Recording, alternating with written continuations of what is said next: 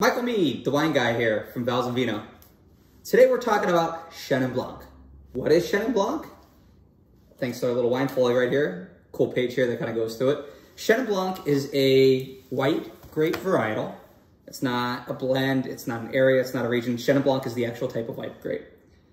Chenin Blanc is a white grape that I've really fallen to and fallen in love with because it's always going to have that high acidity. That's going to be one of your dead giveaways. But from there, you're going to have a lot of versatility.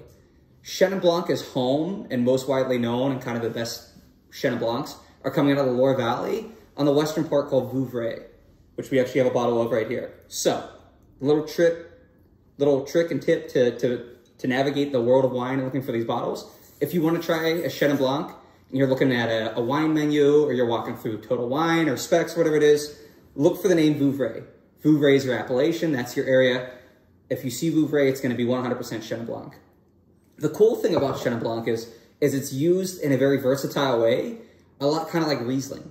So, most famously, most well-known is going to be your dry, still Vouvrays, where it's going to be no residual sugar, but it is actually made in off-dry and sweet versions, where they leave some residual sugar there, and you have some sweetness. Vouvray is also used in sparkling wines, and they'll actually take not Vouvray, but they'll take Chenin Blanc in that area, and they'll make sparkling wines out of that Chenin Blanc. Furthermore, which is cool, and which I've seen, is that Chenin Blanc is actually kind of spreading its wings and getting outside of the Loire Valley, and you may see it in South Africa, and you're actually starting to see it pop up in California a little bit, which right here you have Dwayne Wade's Chenin Blanc.